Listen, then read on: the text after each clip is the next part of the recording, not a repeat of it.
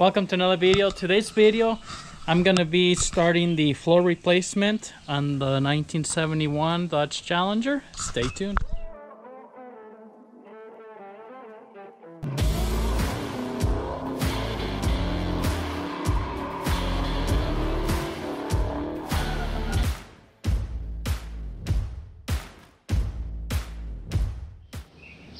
So this is the floorboard that I bought. They sell it, it's kind of two separate pieces, so it's the front section and then the two rear sections where your feet go, you know, if you're sitting on the rear seat. So they only sell a one piece for a 1970, and I'm not 100% if it's the same. It was also really expensive to get that one shipped, so I went ahead and got this from Jags. This is what I'm replacing. So the rear part, it has a little bit of surface rust back there, so that's not bad. But this rear sections, which they are the same way in separate pieces from factory, but you can see there's, you know, holes, and that one, I mean, it's non-existent. Front one, that side it's got a rust hole over there. That one's a regular hole that's supposed to be there, but that's a rust hole. Driver's side, there's some holes right there on the floorboard, and right here where the seat bolts on that side where the seat bolts. So it's pretty much completely, you know, destroyed here. So I'm gonna go ahead and start cutting this out. First thing I'm gonna do though is take off this quarter trim panels, because this piece here goes right in this corner, so just that way it's out of the way. I'm gonna take both of these off, and then I'm just gonna start cutting. I don't really have really a plan of. I'm just gonna start probably cutting right close to the edge all around, and then I'll get to right at the edge here. Looks like the floorboard is just welded down right here, so I'm gonna, you know, just do that end, and then right on the front it butts up with the firewall. And I think that piece is going to be okay as far as of right now, so I'm just going to cut it there and then weld it to that front piece as well. I do have to save this bracket for the center console, I know, and I might try to salvage some of this, because for the manual car anyways, this is kind of like a separate piece that you could bolt onto the floorboard. If you see the one over there, it's just kind of the same shape all the way through. Now this one's kind of destroyed on the bottom where it was, you know, kind of like welded to the floor pan. Really the main piece I need, or I want, is this bracket for the center console. I'm not going to put the original tranny, so this hole doesn't really matter. I might not put that on there, but I am going to save it in case I need it. So, and then whatever brackets go underneath here, like this one, I'm gonna see how they are if I clean them up. This one looks kind of rusted, so I might just cut it off and order new ones to weld on from the bottom. And then the cross member goes right in this area too, so I think that one will be okay underneath, but we'll find out once I take it out. Went ahead and took the panels off. So these are pretty simple to take off, just a few bolts, Allen wrench for the window crank, and you just pull them out forward, they come out. So there's few, I don't know, some kind of like trash in there, but I'm gonna move this wire out of the way. Looks like this is the tail light harness. Actually, it looks like I can unplug it, so I'm gonna just unplug it here, put it back there out of the way, and then just, you know, start cutting all around. Okay, moved the harness back here. It's really cool that it has a plug right there, so, you know, like my Mustang is just one piece. So took the dimmer switch off there, and so once again I'm just going to start cutting. I know the new floor pan doesn't, you know, and same like the old one, looks like it's just right here, so I'm going to cut about 1 inch in, and then later I can see about drilling those spot welds and go from there.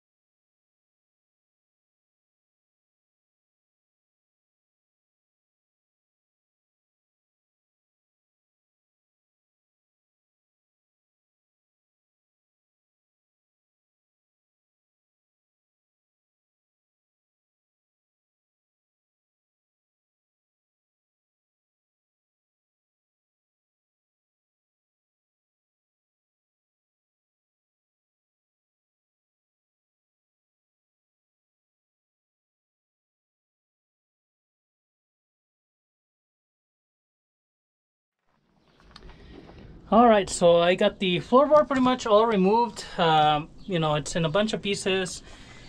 I mean, you can take it out all in one piece if you're able to pinpoint all the spot welds. This one was so rusted on the surface that, you know, it was really hard to pinpoint really where all the spot welds are. So I just cut it, and you know, I started to clean up the edges here. I still gotta go around and, you know, remove some up there a little bit, cut a little bit more off on the firewall. Looking under the dash, I do see a big hole on the cowl area, so I'm thinking that I'm gonna replace that, you know, the front firewall, cowl. It's two separate pieces. Now that's quite a bit of work, so I mean, I know I'm gonna replace all the metal that needs to be replaced on this car eventually. So with that said, I mean, so like this cross member is pretty good. This one, so I'm gonna clean up, but they're, you know, they're fair shape. I mean, they're solid. They have like surface rust, but I'm gonna clean them. I'm gonna put some rust encapsulator on everything. But like the, you know, the cowl firewall up there on top, so it's the cowl area. It's kind of two pieces, and I mean, there's no way, it already has holes, so there's no way to really fix it other than repair it. Now I can buy the whole piece and only maybe repair the top, but at that point it wouldn't make sense for me to spend money on buying the whole piece and then, you know, cut the top part off. So what I think I'm gonna do is I'll cut, you know, right at the edge there where it butts up. It has like a, you know, the floor pan is bent kind of like this, and instead of welding it, I'm just gonna put some screws to put it together to the firewall, because the plan is get the engine in there, get it running, drive it, and then I'll probably pull the engine back out later on and replace like the inner fenders. Those need to be replaced, and at that point I can do the cowl and the firewall.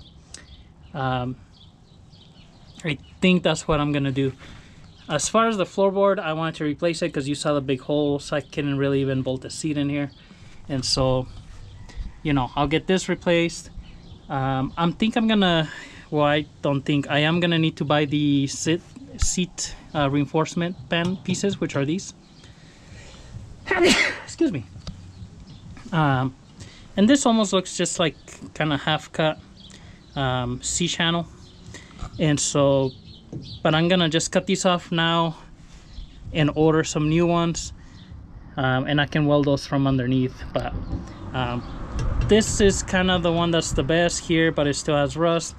The rest of them are pretty rusted, so I might just buy C-channel, and, you know, I might do my own subframe connector. So go from the bottom of this, weld it, because the floor pan's going to be down here. So weld the C-channel to this back piece of the frame underneath here, and then attach it to this one here. And that'll be kind of like my own subframe connector. I'll try to put it as close here, and then maybe I'll use the same material to actually just cut some pieces here. And if I do that, I might be able to just cut them longer, so that way both sides of the seat bolt onto that. It should make it stronger, and I can also tie it into this bottom piece. So I might do that. That might be less expensive than buying. I think these are like $50 each piece, so I could probably spend a couple $100 and get quite a bit of that C-channel that's thicker and use it for that. And, you know, that'll reinforce the frame. I mean, I'm not doing a Conquer's correct restoration here, so I just want something that's solid, good to drive, good to enjoy. So anyways, I'm gonna keep cleaning this all up. I'm running out of daylight today, so we'll see how far I get, but I'm just gonna keep cleaning this up, and then I'll try to kind of throw the floorboard in here just to see how it looks. I still have to, I cut that piece off, so I'm gonna get, you know, those pieces off for the center console, cut off of the scrap pieces, and then that way I can get rid of everything, clean up. I cut all the emergency brake cables and everything because I'm gonna do something different. The rear end that I'm putting in here has different brakes anyways, and so I'm not gonna use any of this factory, plus all this stuff is pretty much junk. Emergency candle and everything, I don't think it works. So I did take the accelerator pedal off. There's 2 bolts, and I'll probably look into getting the clutch pedal off since it's not going to be manual. If it's one piece, I might have to find a automatic pedal to put in there. Probably find one on eBay, unless there's aftermarket ones. If I can make that one work, then I'll just leave that one. But you know, usually the brake on manuals is a little bit closer to the gas, but you know, I can work with that anyway. So anyways, I'm gonna get my grinder. It's charging, my battery's died, but get back in there, and hopefully, I don't think I'll get this welded in here, but by the end of the day I can drop the pan in here and then just see how it's gonna look, and maybe next another day I can weld it all in. All right, got everything cleaned up under the car. Got the floor pan in here, so it fits pretty good. I trimmed this piece here because I didn't want to cut this corner out. I just cut it like that, and the little metal piece that holds the bolt for the seatbelt, I believe, I'm gonna have to trim it on the back because it's hitting. That one is a little bit sticking out a little bit more too, so I have to trim that. Other than that, it fits pretty good. I don't have time to weld it, so next episode I'm gonna just weld it, and I'll have to drill holes, you know, where I can weld through all around. I'm gonna mark underneath where the cross member is, that way I can drill holes on the edge. And then, like I said, back there I'm just gonna bolt it on that flange, because I'm probably gonna end up replacing that whole firewall. But it looks a lot better. I mean, I don't want to get in there because it's just thrown in there, but this is where the cross member is, and you know, it's, I mean, definitely looks better, and it feels, it's going to be way stronger. It's going to make the car stronger just because it's not all rusted through. And like, but that's it for today. Thank you for watching. Any questions, comments, leave them below. Subscribe to our channel. We'll see you in the next one.